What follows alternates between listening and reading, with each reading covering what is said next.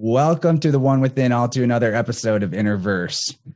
If you're anything like me, you've spent a lot of time in your life either playing games or you've known a lot of people that play games. And you've probably already gleaned this from the title to this video, but today's topic of conversation are video games and how they have affected society at large.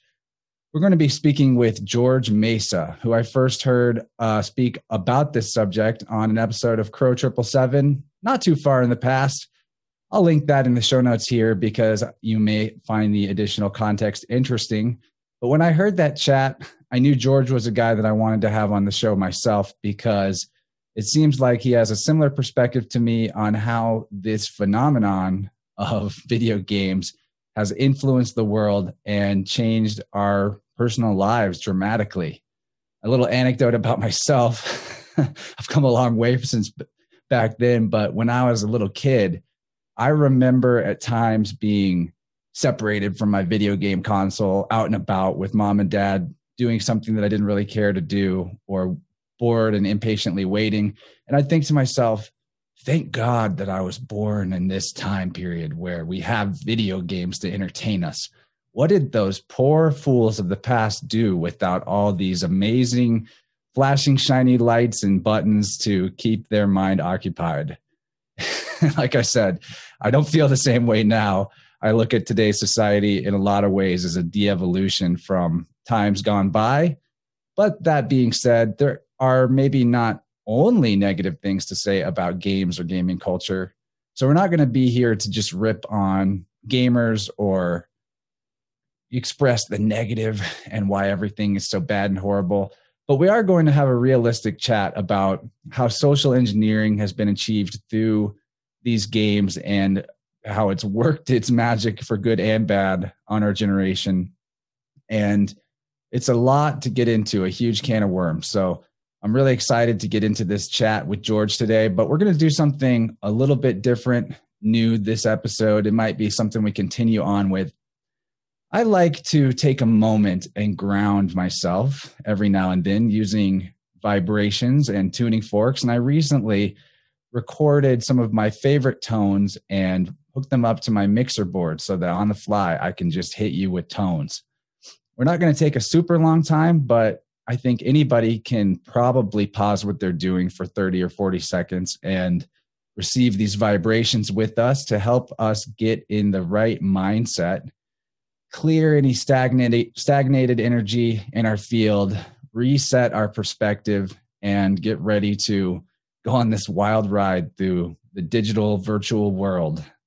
And so with that being said, here we go. I'm going to hit you guys with a little low and a high, and let's all just relax and receive that and let it do whatever it needs to do for our body and our field before we get into this phenomenal conversation. So here we go.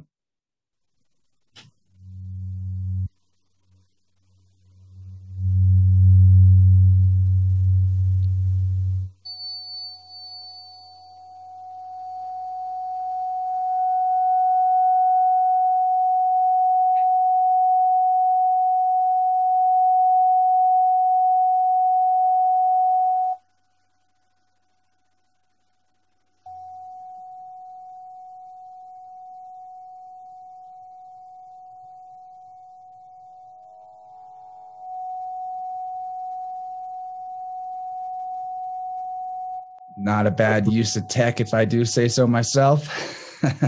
I'm pretty proud of that setup. I hadn't even been using this part of the mixer, but all right, it's time to get into this thing. George, how you doing, man? Welcome to the show. Been looking forward to talking to you for quite a long time. Why don't you introduce yourself? Oh, sure. Yeah, it's the hardest part of the whole thing, right? Where to even begin? I guess what somebody could call a nerd pretty easily. And I definitely fill all the requirements. I don't want to start off with this thing on the wrong foot. I've been a pretty strong gamer my whole life. And I remember the same thing you remember. Back in the day, I'd always have times when it's like, when am I going to get home? I'm going to play this game. Or, I would maybe choose a restaurant or a movie theater based on what kind of arcades they had in the lobby. I'm definitely not going to lie about that, But that's the old me. That's the old me. I'm almost, I'm like borderline bitter about it now. I'm thinking so much about my past. And how much time I put into something like that.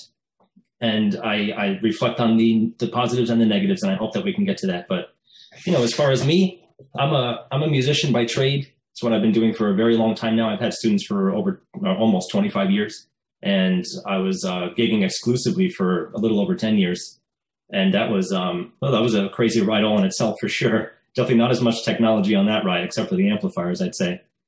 But other than that, I was actually going to be a computer programmer. Also, at the turn of at the millennium there, I started in computer programming. I did a few years of that. And then right before I was about to get the associates and move on, because I was planning on continuing, I was planning on being a video game maker, actually, and hopefully, making the music also. I thought it would be a great idea. Just do the whole kind of like a Wagnerian Gesamtkunstwerk, where you do like the whole thing, the total artwork, the words, the whole story, the games, the graphics, the music, everything. That was my goal anyway. And I finished my associates, and then they said, "You've been doing C++, you've been doing assembly, you'll keep that. And if we want to talk about those little bits and pieces, we can down the line." And they said, "Java's taken over, you're going to have to start the whole thing over." They actually told me that I would, relatively speaking, have a useless degree, and that I should redo it in Java. And I was actually already gigging, I was already making money as a musician, and I was just hoping that this could be like the plan B. So I said, I think I'm a musician, I'm just going to kind of pursue that for a bit. So I ended up getting a music degree, and now I'm the manager of a music store, which I'm very proud of. It's a wonderful place, and I have lots of students, and I get to kind of be with the community, which I tell a lot of people that come in that it's far more rewarding than the gigging life that I had, where it's not, I wouldn't say thankless, but you are merely entertainment. And that is a very important facet of something like a wedding, let's say. But when you're just at a restaurant in the background, it doesn't feel like much. You're just kind of like wallpaper at that point, as we say in the industry, wallpaper, But during all of that time, I was always convinced that the games that I had played, the way that I played them, and I felt that I was very good at them, actually. I took them seriously. I got something out of them. I got responsibility out of them, several other things that I think we can talk about later. But I always associated my how I got good at music and how I practiced on my own. Never really had a teacher. I did go to college eventually, but that was more for the theory and stuff. I wanted the inside, the inside look. I really think that it did indeed help me, learn how to develop, how to game, how to practice properly and not just be repetitive over and over again, how to get better results, and how to do something for 10 hours straight and not get bored, knowing that there are results down the line, which is something that I don't see in as many younger students nowadays. It's unfortunate. And I think that is because of games. And I hope that we can talk about that too, actually, the game's effect on work ethic and overall just long-term results as opposed to short-term, which is what most, and particularly mobile games, but a lot of the newer games, it's quick, big rewards, very quick. And, you don't get that in a lesson room. You got to learn the instrument first. You got to learn to play scales, before a song, hopefully. But that's a little tidbit about me. I'm also a brand new father, and I'm super happy about that. And we got another one on the way. So life is just wonderful right now. It's crazy. I love it. Oh, yeah. I can see it in your face, how happy you are about that. That's wonderful, man. And what you said about your degree, that's just a little bit mind-blowing and a symptom of the society we're in, where back in the day, if you learned a skill or a trade, that thing was going to be around to stay. You became a blacksmithing apprentice. Well, someone's going to still need horseshoes in 50 years. That's and right. You've got some job security, but programming's definitely not that way. The world of tech is just so rapid fire. Things are constantly shifting and evolving. And there's a lot to unpack what you said there at the end about gaming and reward pathways and work ethic. But I'll just say, you know what? I had a similar aspiration. I was a creative writing major in college with the loose goal. I didn't really ever put much effort towards it because I was too busy playing the damn things. But I thought I wanted to become a person who did storyboards or did some sort of creative writing that would be used in video games, because that's actually one of the upsides of gaming as a medium, is the ability to tell a story. It's also a downside, just like in Hollywood, just like with movies. But right. To be able to have a personal connection to the world that's being built in the fiction can be a very powerful and very engaging thing. As a kid, that was generally what I liked in games. My other hobby was just nonstop reading novels. If I wasn't at a video game console, if I was like in the car or just out anywhere with my parents, at least I had a book with me. So I was doing, to me, what was the same thing, which is also a negative in a sense of escaping to fantasy worlds. It's got its ups and downs, but yeah, I wanted to do the same thing. And I love the idea of being able to build your own game from scratch and do every single part of it. That's also one of the things about them that's rather incredible and monumental in the modern time, how many people it does take to work together and bring their artistic skills, like behind the scenes, all the different sketch artists that come up with character concepts, or all the 3D modelers or the musical composers. And yeah, in the past, a game would have a huge emphasis. Well, it depends on what era you're talking about, right? Maybe we can go through the eras of gaming a little bit if you want to walk us through that. But in my childhood, which is not the Pong days, but it's more like the PlayStation 1 era, there were games that just the story was the whole point, and the technology wasn't there for voice acting. And so if you were going to play through one of these 40, 50, 60-hour epic story games, you were reading the equivalent of a novel, no doubt, just by playing the game. And that's another thing that's kind of lost on modern games as well. And not just the reading element, but like you said, so much of it is just quick and flashy and not really much substance other than a genre that informs the setting and the style, and not really much to do with telling an interesting story, unless you're trying to tell a story that is going to influence the players into what they believe about the world. And that's something I saw a lot of in 2019.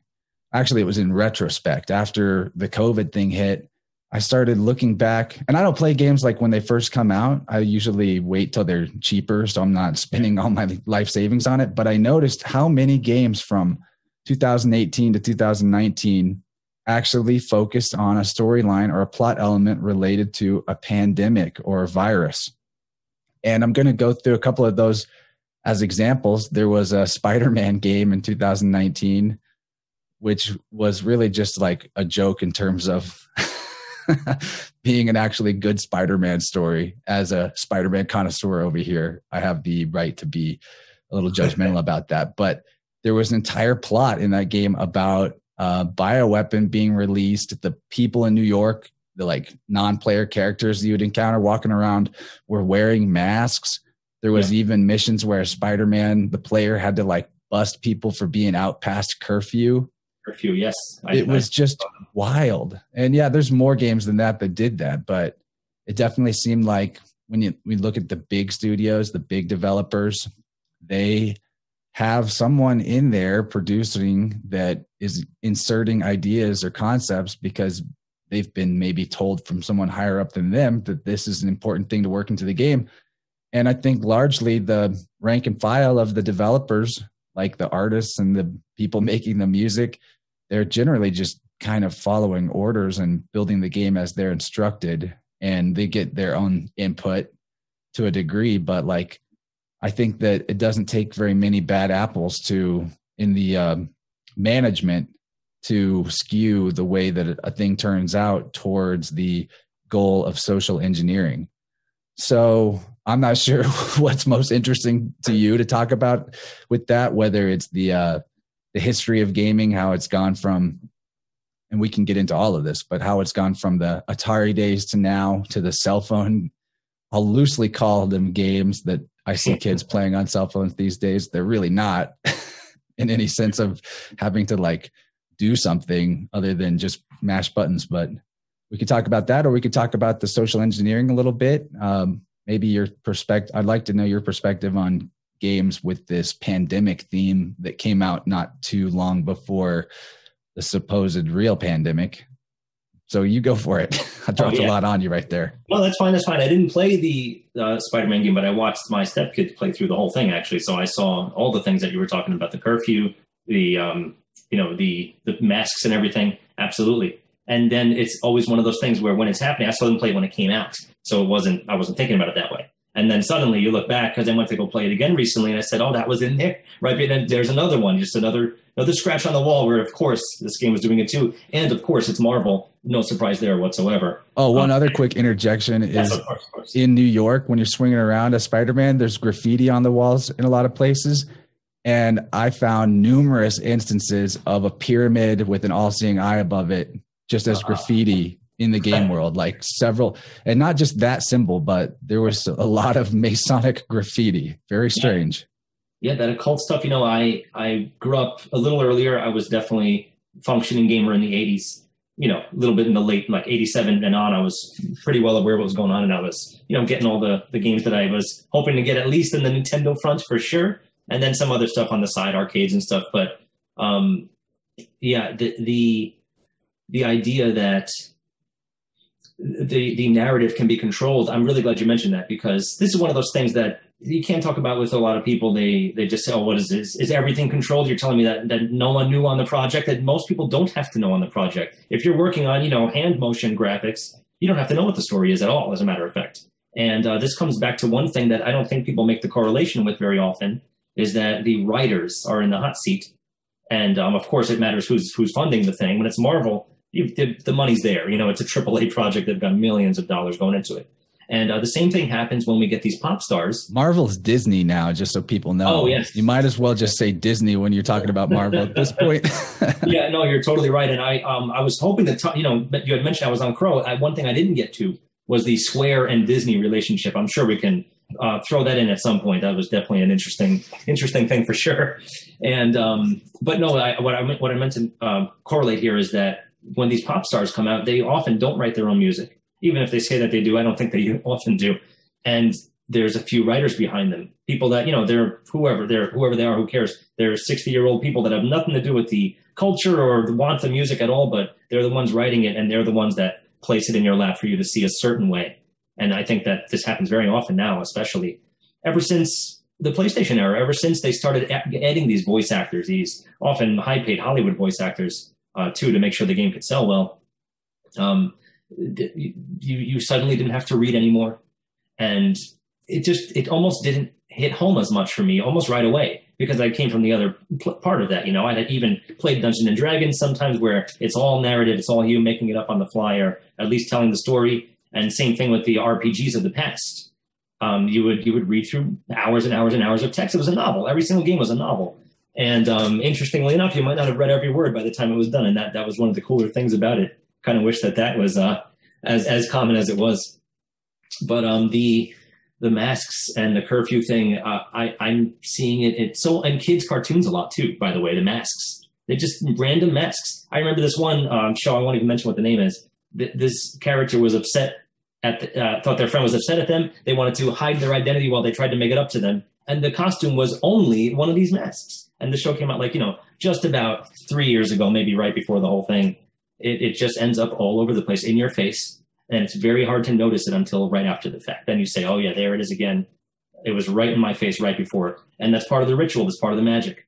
They're clearly, you know, they obviously want to put certain things in view.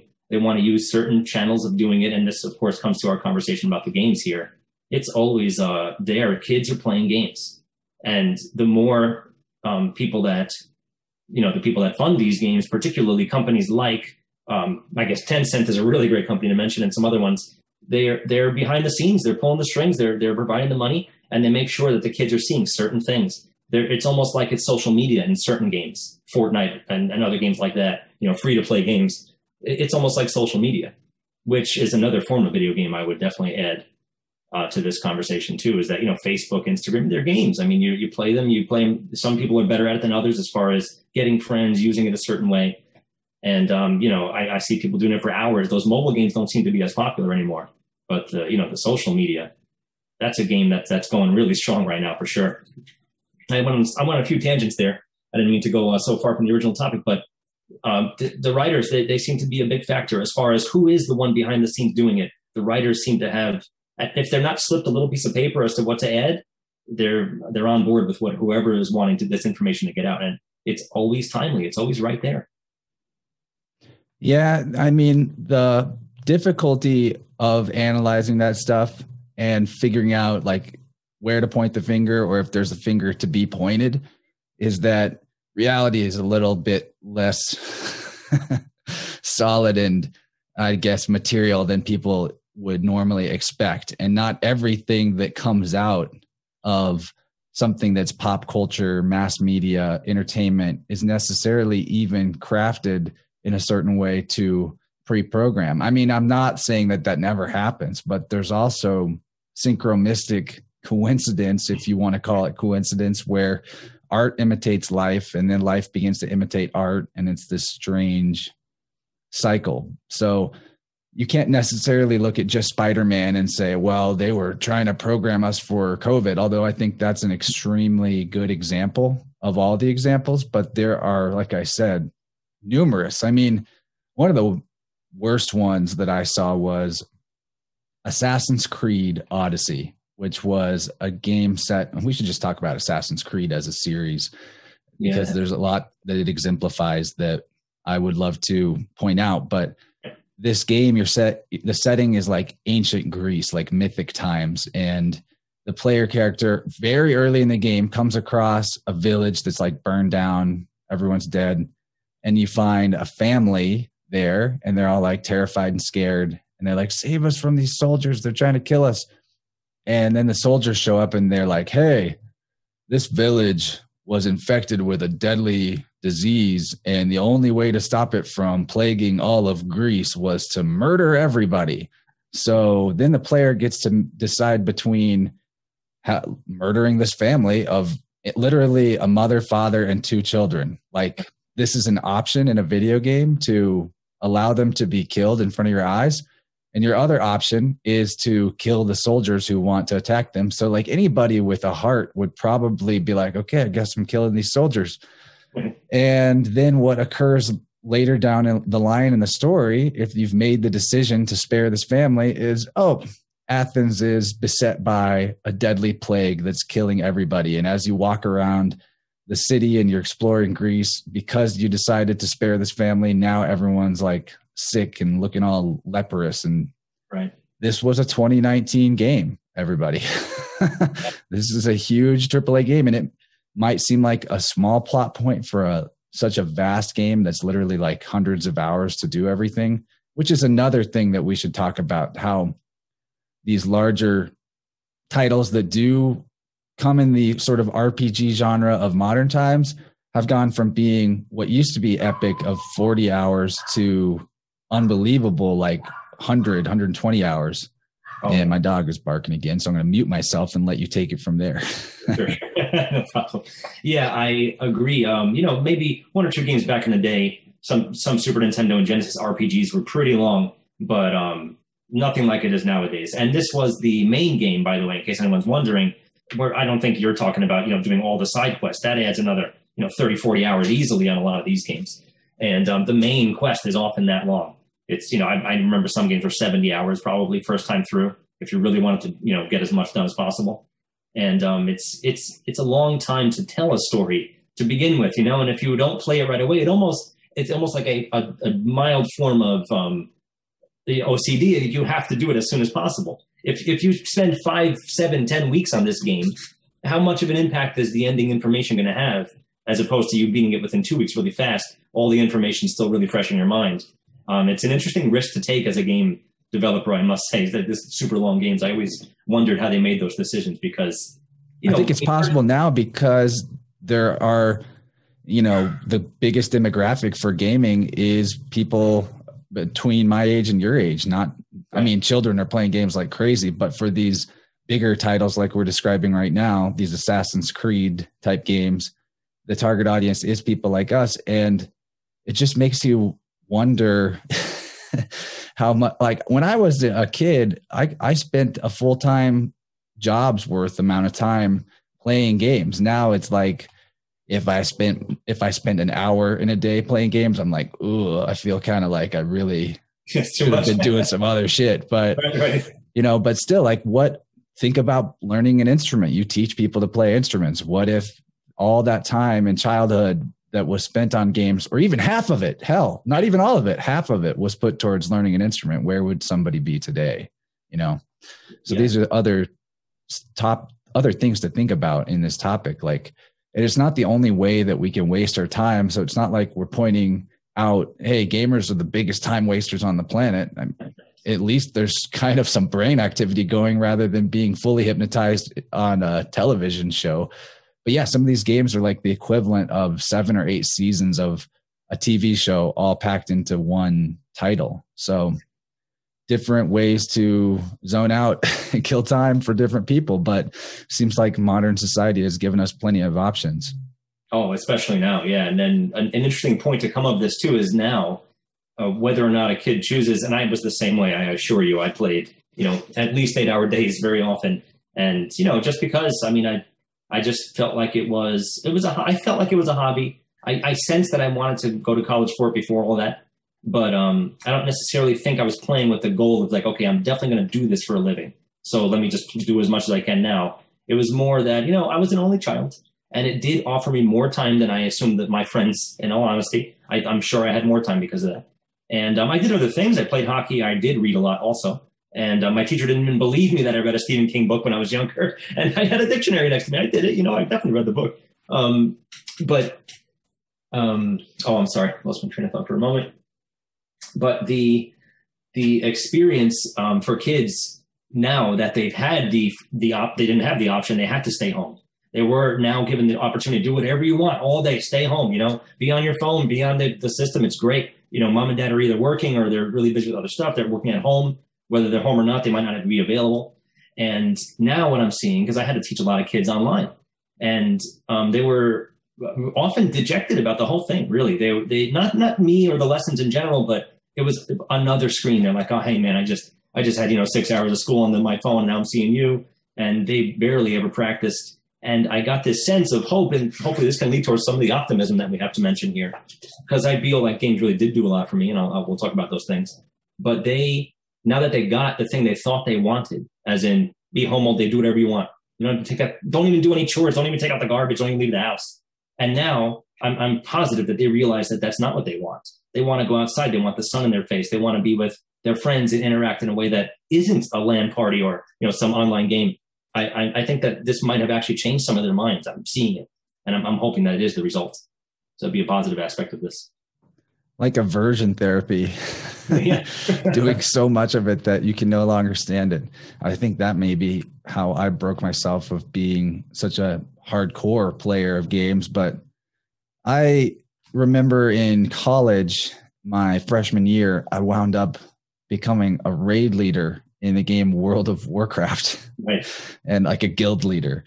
So on the positive, I actually learned somewhat of leadership and people skills from doing that, because just like the real world, in the World of Warcraft, there was all kinds of interpersonal drama, especially because a lot of the people in this world are kind of antisocial to begin with. So when you have a massively multiplayer online game with a bunch of antisocial people, there's definitely plenty of drama and people stirring the pot on purpose. And I did get pretty good at like one-on-one handling something with one person who has a problem with another person and not taking sides and all that, but at the expense of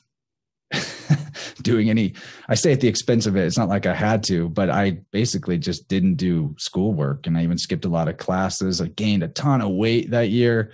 It was all around pretty much a detriment to my life and my health, despite any positives. And now, this isn't blaming the corporation that made this particular game, World of Warcraft, but I do happen to know that they, being a huge corporation, had actually plenty of psychologists on staff who their whole job was to figure out and help direct the developers into how the best way to design the game system would be to keep people really hooked and really addicted.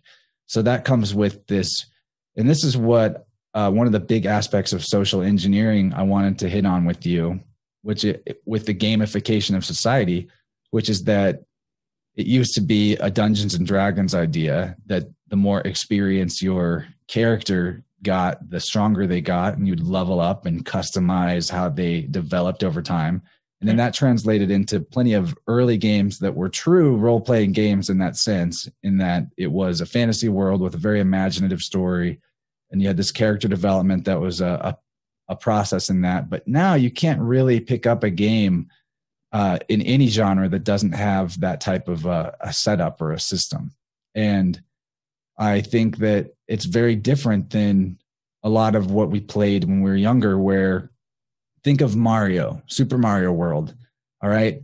The player starts the game on level 1 with the exact same capabilities of Mario that Mario will have in the last level. Right. Right. So there's none of that. You're spending your time strictly just playing the game itself. The mechanics of the game are all that really matters, and you're doing that.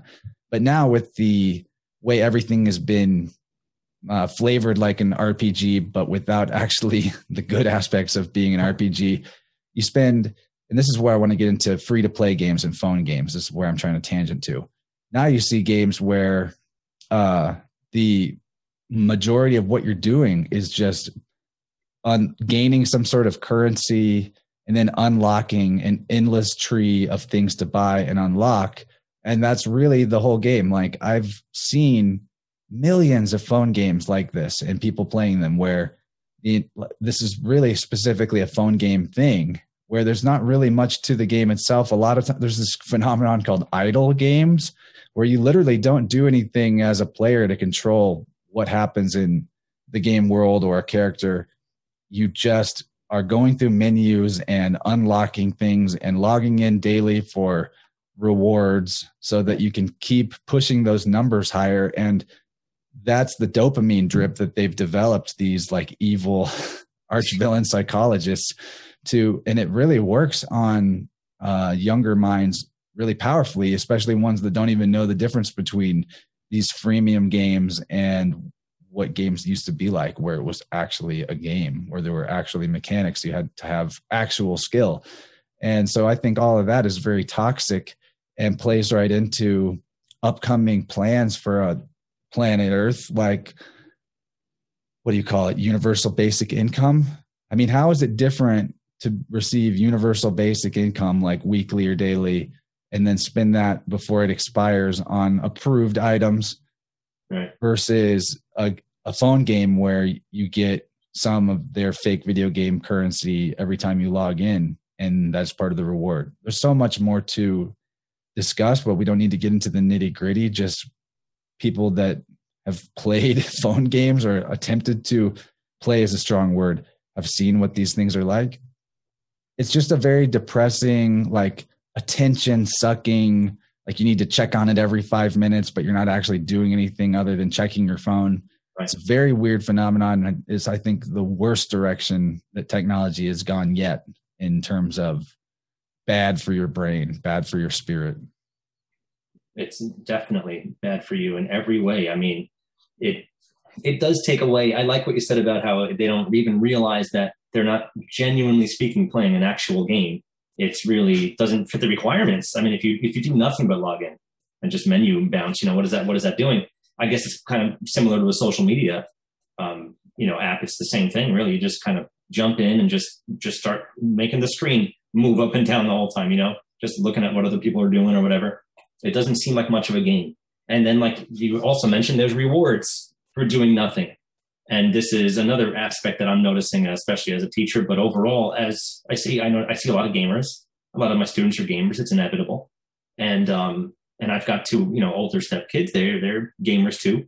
And I see how different the reward system is for them also, because it is that the rewards do seem to be the goal more than you even beating the game.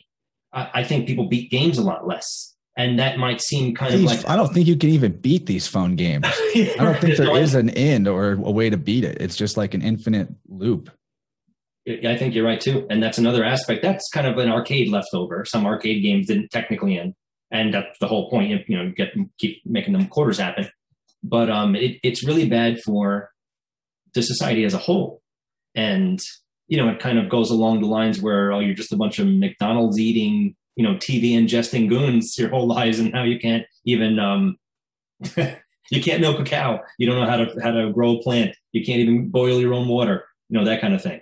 Where you don't need a microwave to heat up food, and you can eat without like the kind of modern luxuries we're used to.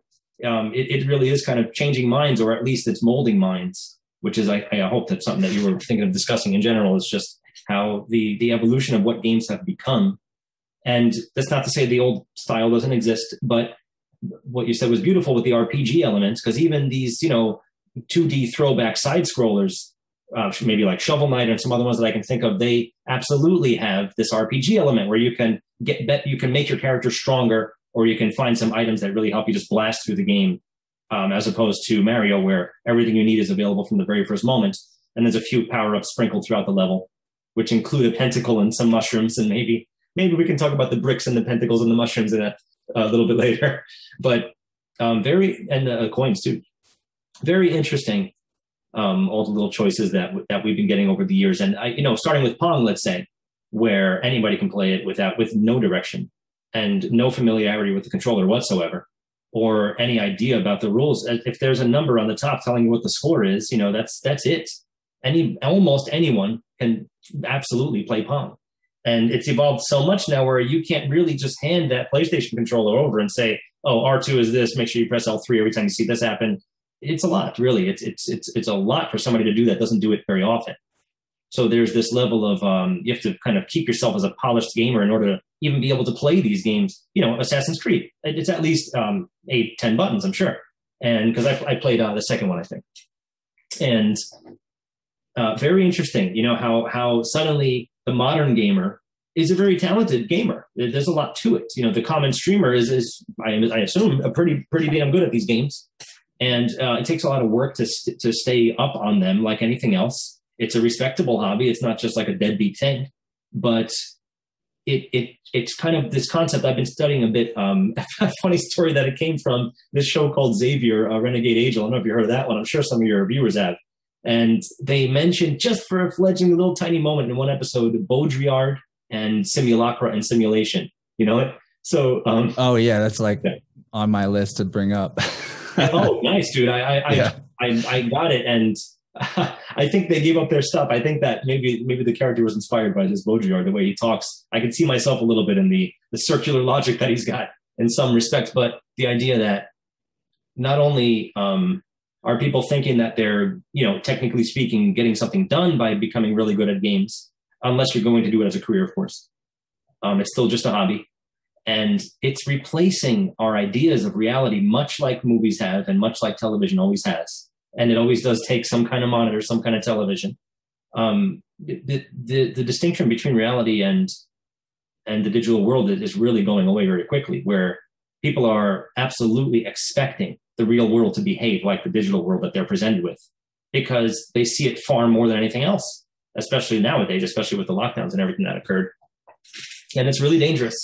It's really dangerous. People have expectations of reality now, and then reality is diminished for them before it ever happens, just because of things like games, and definitely things like, especially Hollywood and news in general. Most news that's on television, I'd say, most mass media.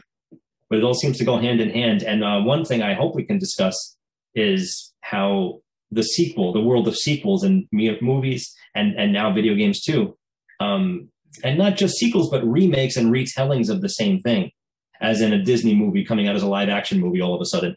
And they just keep wanting to make sure that same exact narrative, that same story is right in front of your face, because a lot of these stories there's tons of occult information in these stories and occult imagery as well, very often. And I must say that I was introduced to all these occult images when I was young from RPGs. They were mostly, medieval times, kind of like dragons and sorcerers and stuff. And anything, like Star Wars is swords and sorcery retold for sure.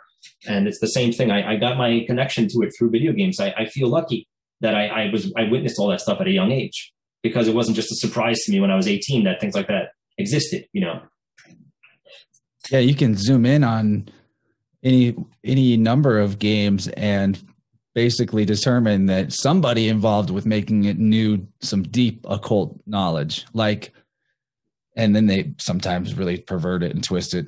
I think you may be familiar with the 2-part series I did on the transhumanist tarot cards that were hidden in the game Cyberpunk 2077.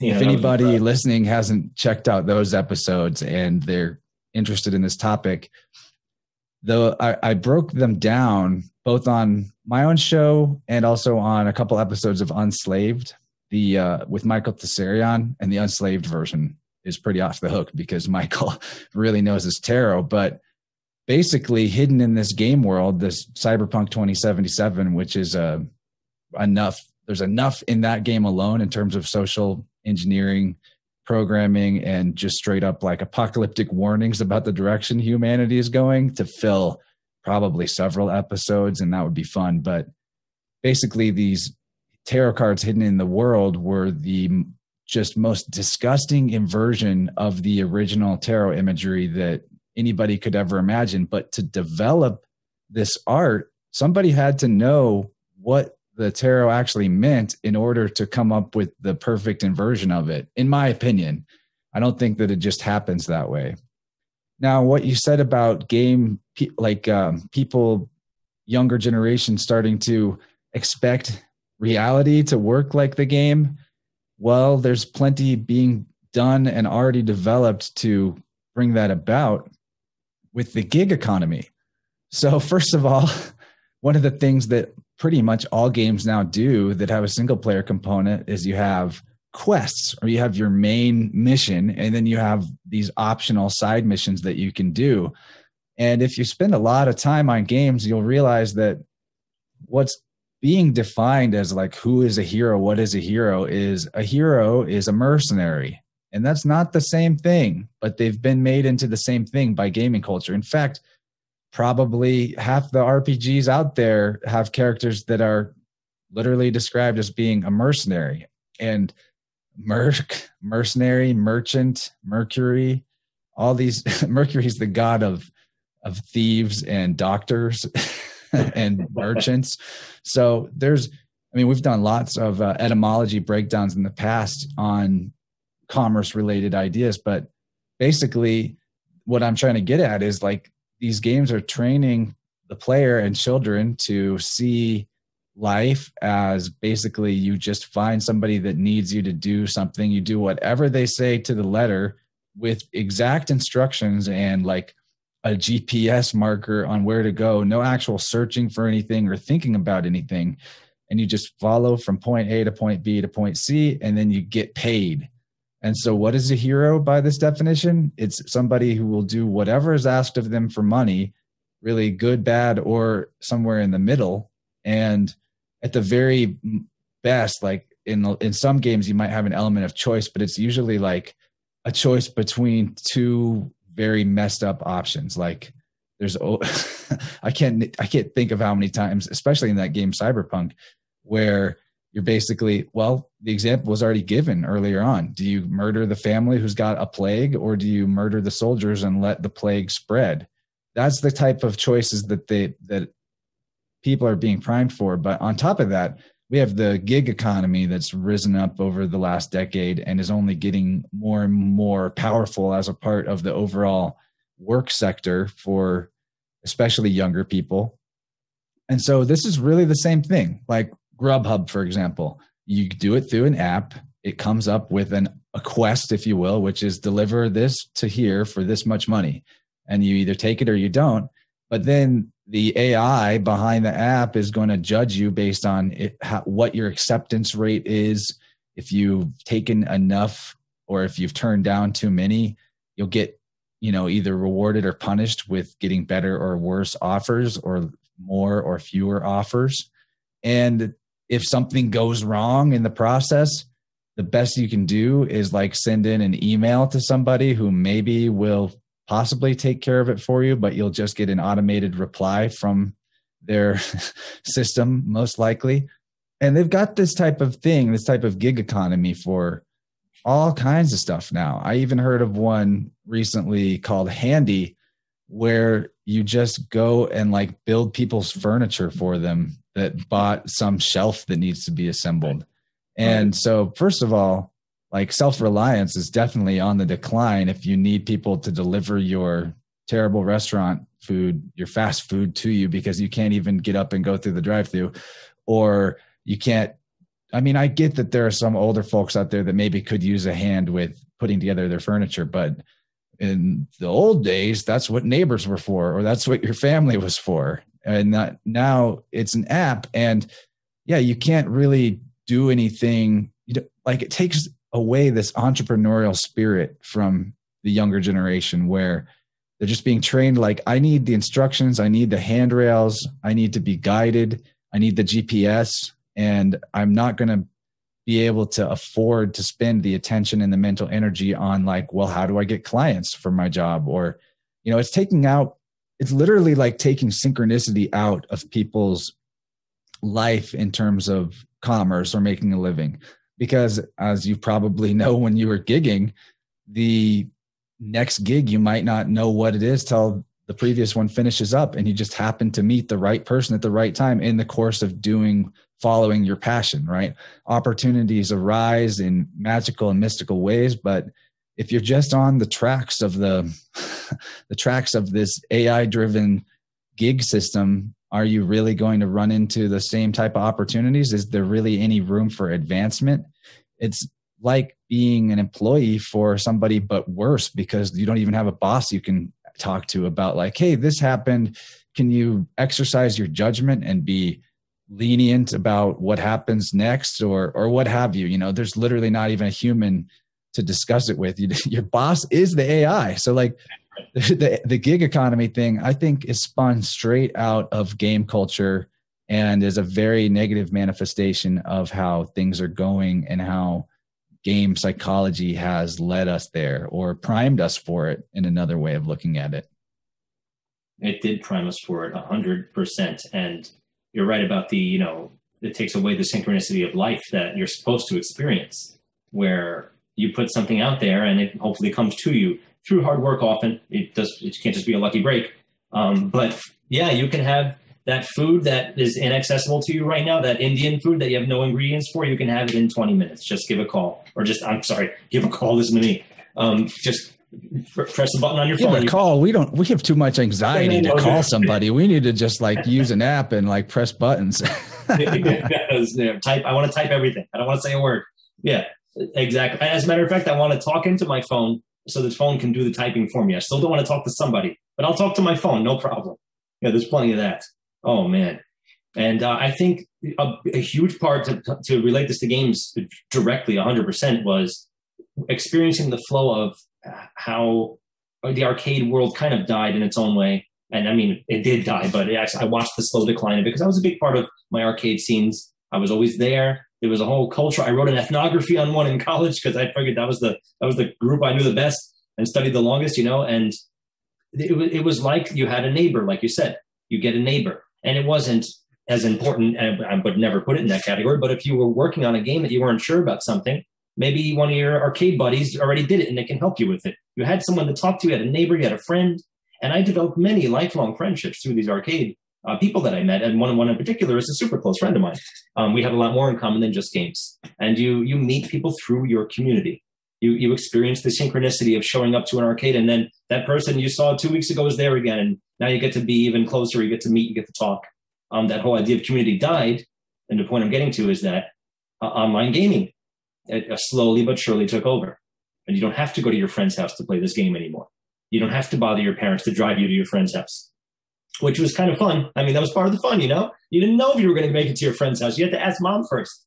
And the people are missing out on that big time.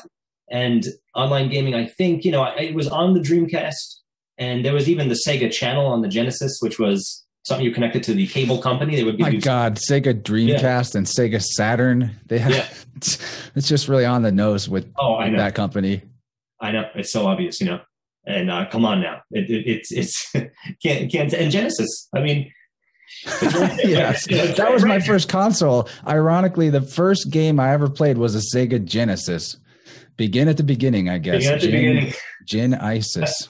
Yeah, and that, this is a tangent. I want you to continue your thought. So let me hold on to Gnosis and talk about that. No, that's a good one. That's a good one, man. And so, I watched the culture sort of change, and quickly they were trying to say, okay, I think it was Phantasy Star Online on the Dreamcast was really saying, get a modem. You can play with your friends for eternally, and you'll need them because the bosses are so huge, that kind of thing. And I wasn't into it. I didn't have the resources for it regardless at the time. I wasn't trying to, set up a whole good internet in my house at the time and make my parents have to spend more money, than they probably already did. I could never repay my parents. It's impossible. And then suddenly the Xbox comes on and they have their own subscription service. And now it's more of now we have good internet for you. Just pay for the service. We've got a whole thing. You can buy games online. You don't even have to have a physical copy anymore, which is another thing I think we should definitely touch on at some point, is the actual ownership of something and how it exists nowadays. A lot of digital gaming, digital purchases, and DLC. But, they made it so you had to be online to play any games online. You had to pay for the subscription to the Xbox network, whatever it was. PlayStation didn't quite do that right away. And now they do have it also. But another thing that comes with that, and I was so surprised the first time it happened to me, I don't remember which game it was, but I went to go play a one-player game that was developed as a one-player game, specifically, with no multiplayer. And you still had to sign up and be a part of it. It was Bethesda, I think. You still had to be a part of it just to be able to play the one-player game. They had to have your information. You had to be logged in when you played. And yeah, you had to have an online connection. This was touted as being a way to stop piracy of games, right. I believe, which, yes. Man, it's so difficult to actually pirate computer games in the first place or console games. You should just let them have it. It's not that many people. If they went that far, yeah, I agree, But I was against it because I was always all about community. I was always the guy that brought all my friends together every night, let's say every weekend. And I did my best to always, I'm that kind of person. I want to be the house that everyone comes and parties at.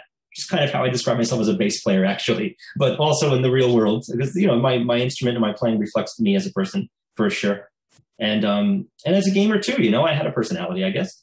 And it was really a downer for me that people were so into playing online. Now I understood it. I said to myself, 3 a.m. I could play online. Amazing. That'd be so cool. But I just looked at it as a nice afterthought, as a nice addition. That was an option at a time when maybe no one was sleeping over. Maybe it was Wednesday nights and, 2 a.m. is not an option for you and your friends, That was me in high school when online gaming started to become a thing. The first one that I was able to really play was Halo 2. And man, the Halo series, that's got so much symbolism in it. It's basically a transhuman romance between a cyborg and an AI, but right. But I would basically stay up till 2 or 3 in the morning now that I had the ability to play multiplayer style games anytime because of Xbox Live, that service, and Xbox. Even that name is really, you could break down and decode that too. But yeah, I would wind up, not that I was missing out on much at high school other than a different type of programming, but I would pretty much sleep through half of my classes in high school because I was staying up so late playing Halo 2. So yep. Definitely. And yeah, before that though, we would get together and have LAN parties where my friends would all come over to one house, and that was like an adventure because you had to figure out how to get enough TVs and enough consoles and enough controllers and get all the people there. And then we're all physically there. And, if something goes wrong in the game, your friend might actually come downstairs and try to physically fight you. And that was fun. And those are good times. Social skills were still a part of it. Definitely. And people could still, and I'm not saying this is across the board because it is not, but people had a higher proficiency of reading and writing. And I think it's going downhill. It seems to be anyway, especially when you can. Well, now Google will tell you how to answer email for you. Oh yeah, or how to write on an envelope or anything of that nature. You don't need to know anything. And I've heard people say that maybe 15 years younger than me. It's like I don't even need to have that information in my brain whatsoever. I can just use my phone. And I think to myself, if your phone was dead, would that mean that you still didn't need to know that information? If your phone's dead, does it mean you're brain dead? Yeah, at the end, disconnected, done. You're out of the matrix.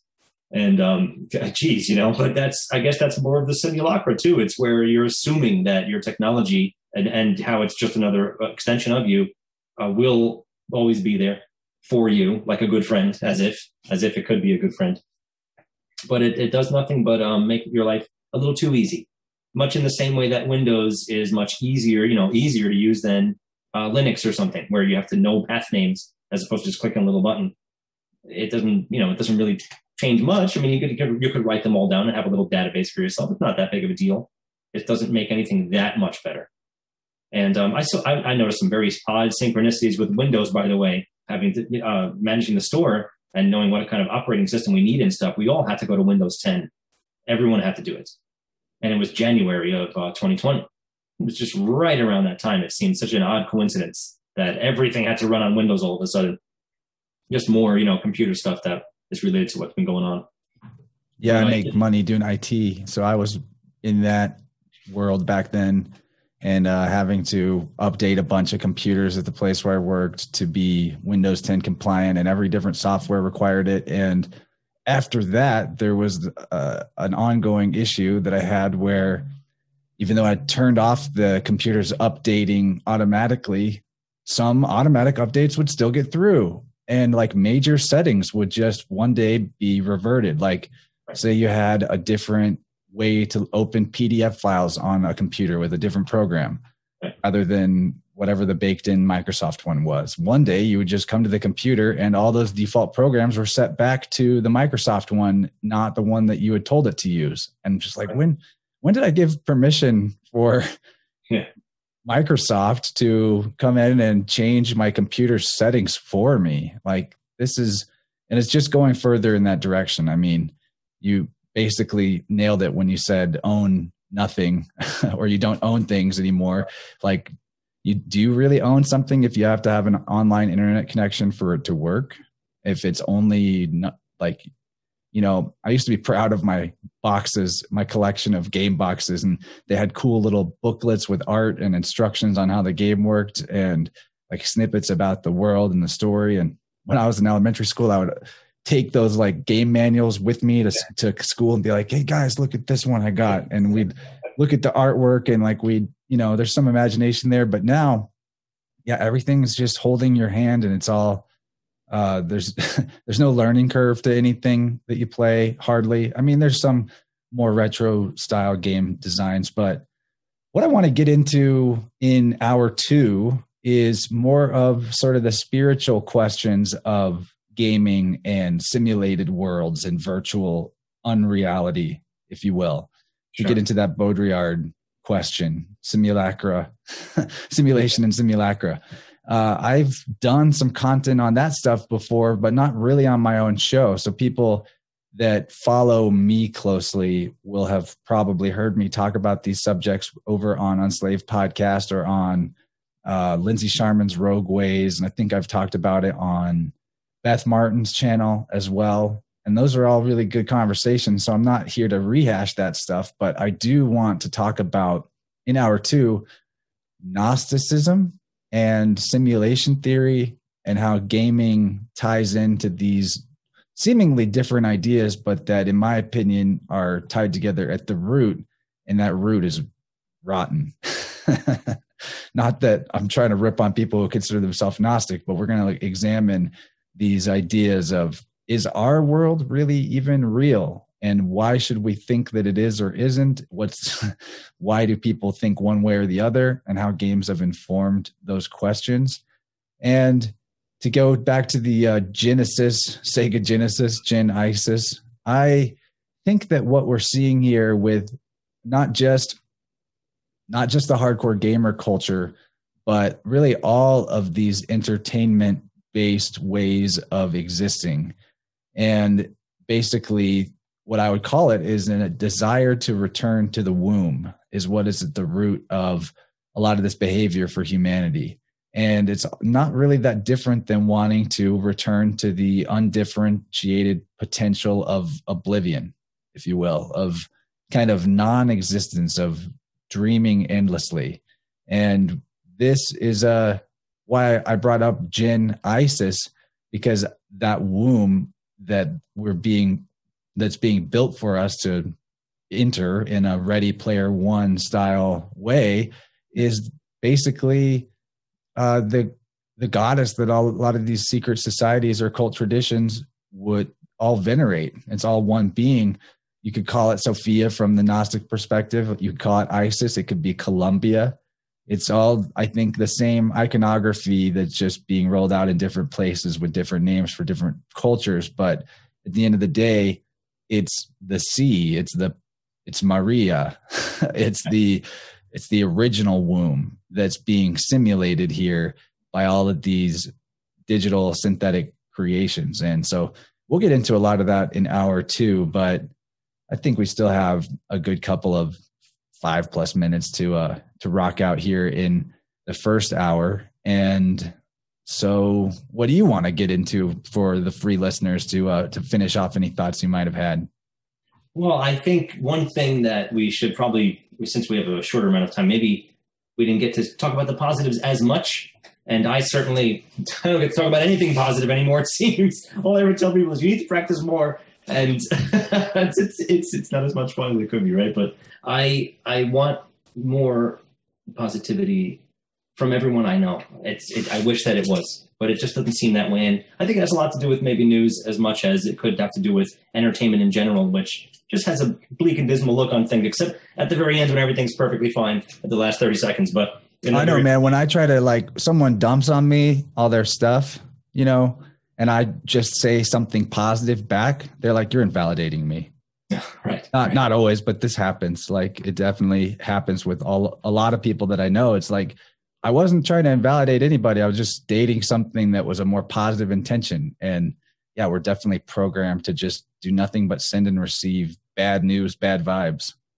Yes. And I was aspiring to say to myself, okay, I can think like this computer now, and therefore I'm able to manipulate it. This is going to give me a benefit. It's going to make me a value add. It's going to make me an asset to some company or to my own coding world or whatever I planned on doing back in the day. And I'm starting to realize very quickly that I think that it's, you know, I'm not trying to say it in like an immature way, but that seems to be what they want for us. It really does. They want us to be more like a computer, because what is easier to manipulate than a computer?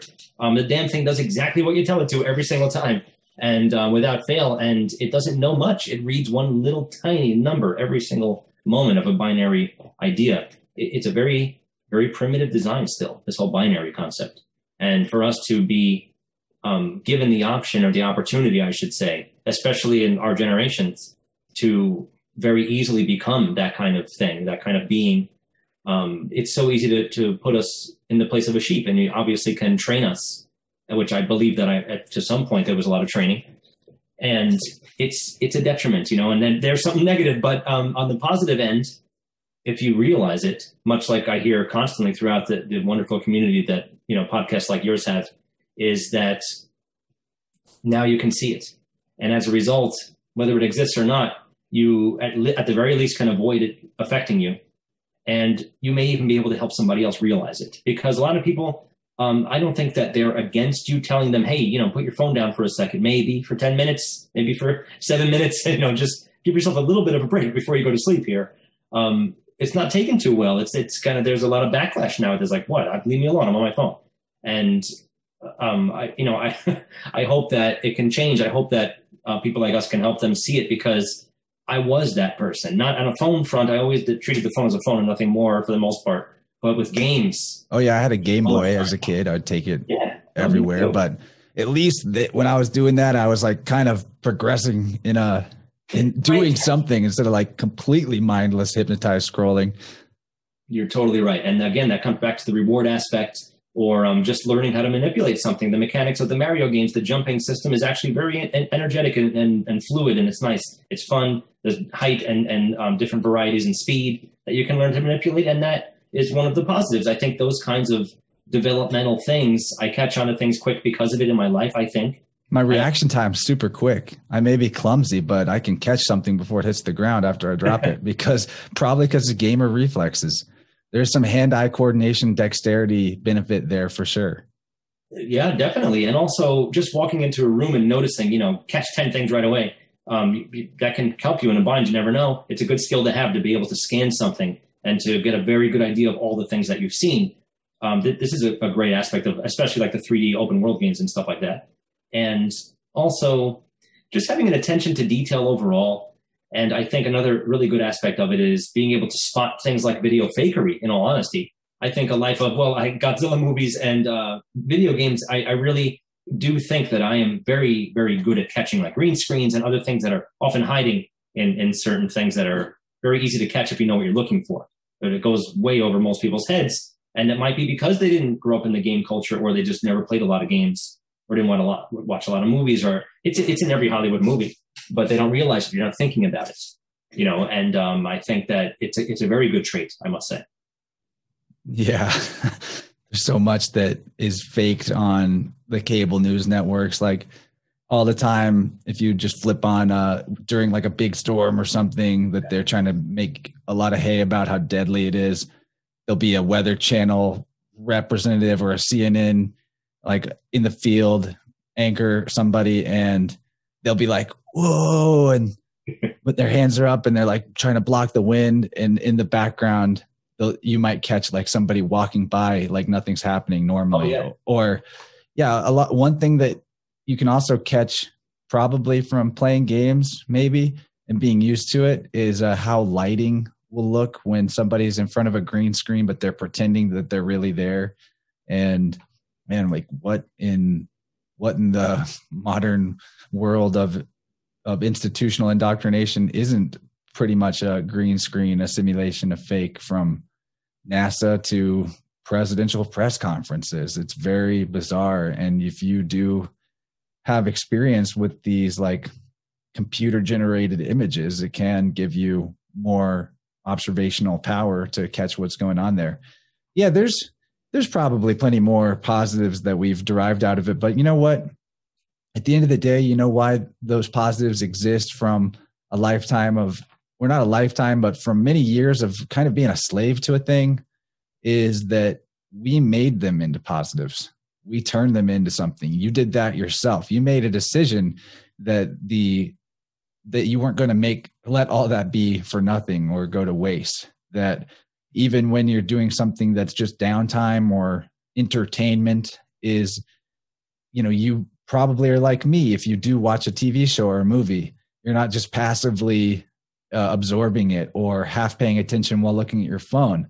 You're probably like me, it sounds like, and you're paying attention to every word uttered and everything in the background that your eyes can catch, and all the little symbols and all the messages that are hidden in there. And that symbolic literacy that we're talking about is the first and probably most important line of psychic self-defense. I say it all the time, but symbolic literacy is psychic self-defense. And you can hone that and train that on any number of platforms or ways. And games are definitely one of those ways. And if people think that Hollywood was bad with how infused and laden with symbolism and social engineering and programming, that it is, the gaming world has surpassed that by leaps and bounds and is a much, much larger industry at this point than Hollywood. So I hope that people out there, even if they don't have a history of being a gamer, I don't think anybody in the world has probably lived a whole life in the Western nations without some exposure to the things we're talking about, either through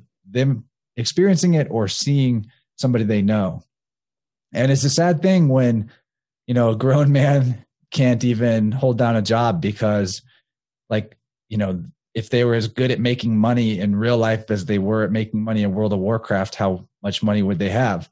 And it's also, this is a totally different can of worms, but I just want to throw it out there for people to think about and chew on, is how have games in the world of video games informed the rise and development of cryptocurrency culture?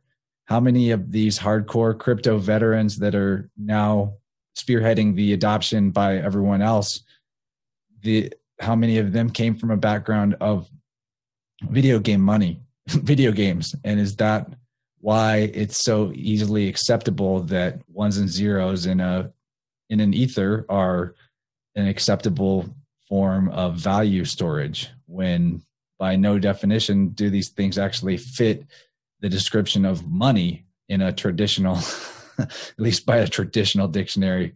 And I've done content on that in the past too, so we won't linger on that point. But George, we got to move over to hour 2. And I'm sorry we can't take you all with us.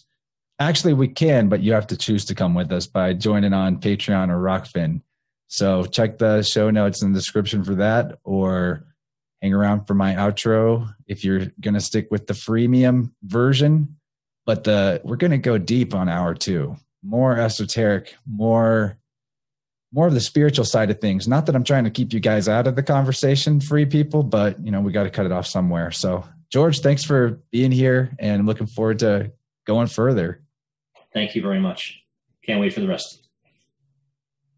Oh, you know what though? Before we do that, is there any way that you'd want to be, if anyone wanted to contact you for some reason, or if there's anything out there that you want to promote of your own, or are you just here to talk about games and hang out? Oh, well, I'm definitely here to talk about games, but yes, I feel like it's an important message. A lot of people grow up and don't realize that something's happening to them. So I hope we can open a few eyes, but I'll give you my contact information. I don't have anything to promote at the moment. You can email me anytime. I'd love to chat. You have a great audience, and I'm sure any one of them would be a friend of mine as well. The email is erpminded, ERPMINDED @yahoo.com. All right. Thank you. I'm glad I caught that. All right. Well, yeah, we'll see everyone over on hour 2. Thanks, man. All right, friends, that is the end of another super special, awesome episode. Kind of an overdue conversation, because video games for me were a huge part of my life, and I probably bring it up often in tangential conversations, but having a deep discussion about what these games have done to society, what society is like or turning into now that people who grew up on these consoles and computer games are in charge of how things are working. It's a pretty big issue. Me personally, I have a huge gripe with this whole gig economy, mostly because I've watched a lot of people do stuff like Grubhub and just be constantly screwed over by the system, and there's no one to talk to. I mean, I don't like having a boss, but I'd rather my boss was someone I could actually have a conversation with and plead to, rather than an AI algorithm. It's kind of gross, but we got into that pretty well in the conversation. Don't remember if that was first hour or second hour, but I do have to say thank you to George, and I hope that he pronounces it George and it's not Jorge. Someone told me when it's spelled like that, it's Jorge, but I figure he would correct me if he really cared.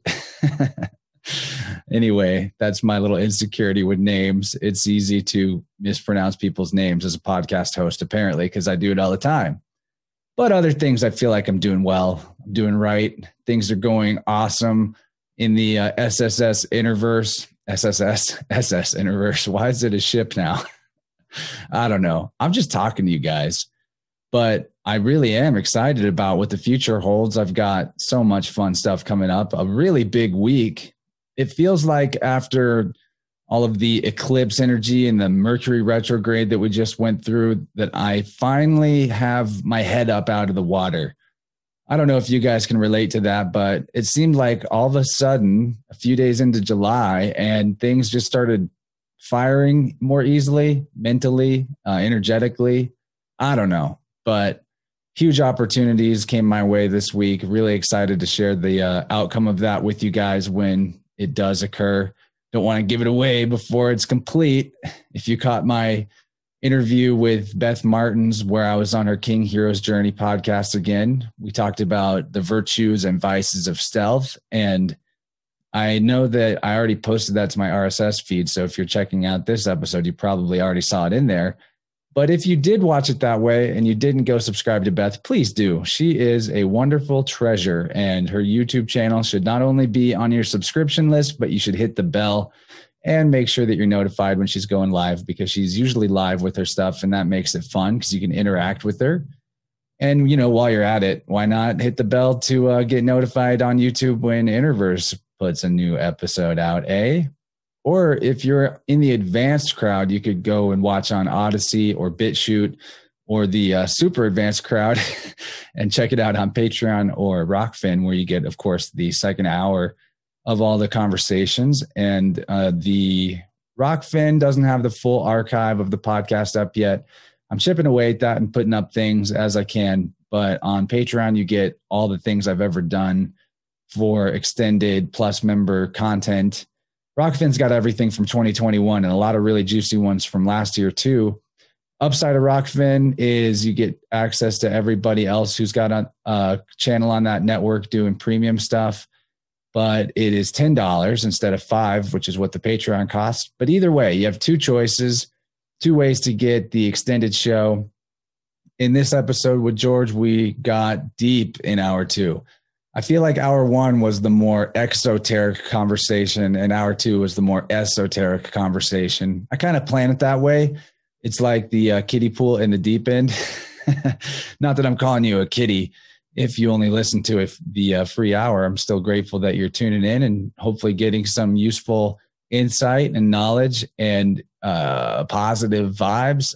Specifically want you to get positive vibes because we could go anywhere, talk to anybody for the type of stuff that we get into on this show. Well, not anybody, but nobody needs anything about a certain podcast in their life. But what hopefully we bring to the table here on InnerVerse is some much needed positivity and lightheartedness in the face of all the crazy social engineering going on. And that's always been going on, apparently.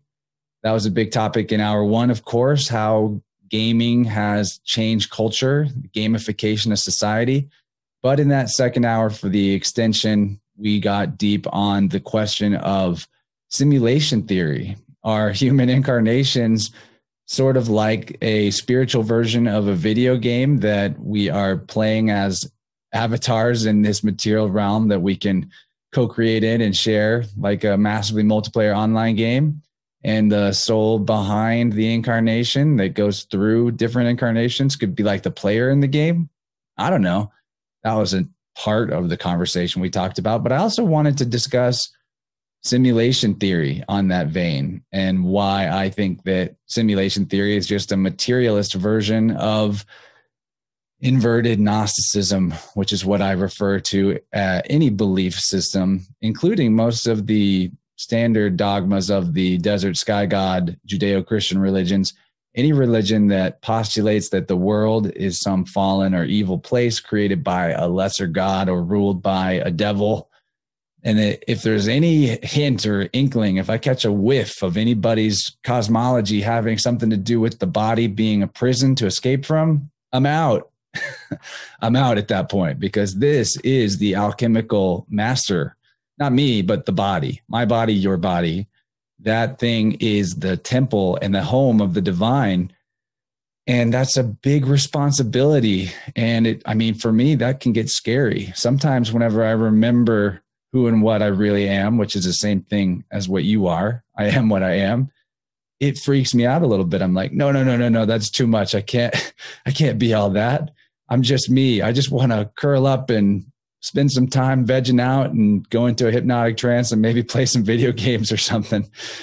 But, these things come in waves, and sometimes it feels better to remember who we are. And other times that powerful energy of remembering can start to really shake loose all the things that we're doing to betray that body temple, to betray that house for the spirit, which is the thing that actually diminishes and weakens our connection to spirit.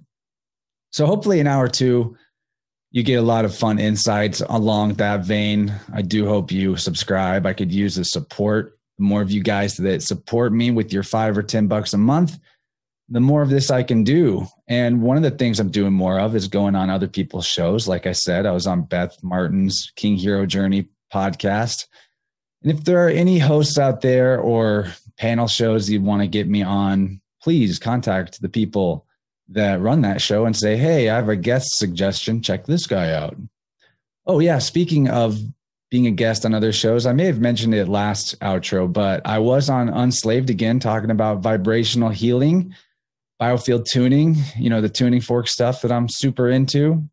And I may be a novice at it, but I keep getting very profound results by working with the forks. And of course I'm learning as I go, and I think getting better at it, but to a degree, it's just like putting that tone and that coherence in your field does move things and get stuff going.